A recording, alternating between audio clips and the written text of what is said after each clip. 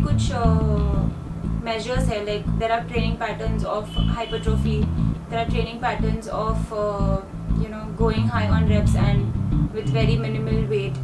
तो अगर वो आपके गोल पे डिपेंड करता है कि आपको क्या करना है. अगर आप बल्किंग फेज पे हो या आपको मसल गेन करना है तो आपको हाइपरट्रोफी करनी पड़ती है, जो वो which is apparently between 6 to 12 repetitions.